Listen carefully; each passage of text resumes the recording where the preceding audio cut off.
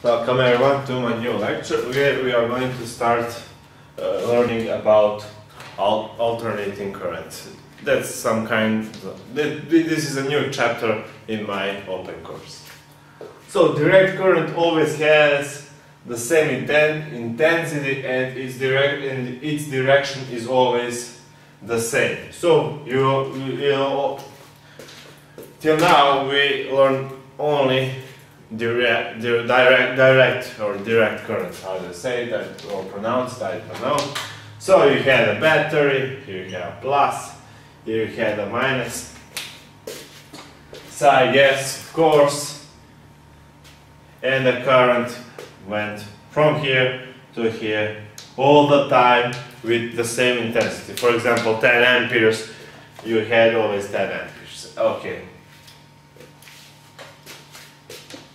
So that's the direct current. But besides DC, direct current, we also have AC. AC is alternating current.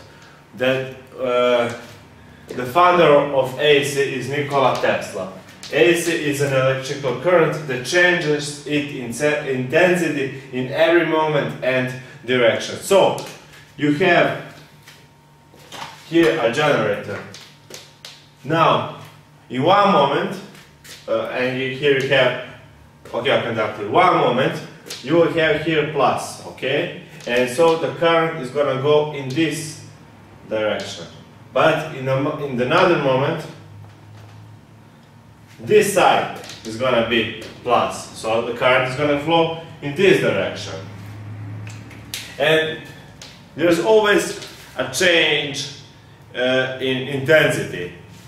In one point it's going to be 0, one point you will have the maximum value and effective value, and so on and so on. So throughout my next lectures I'm gonna show you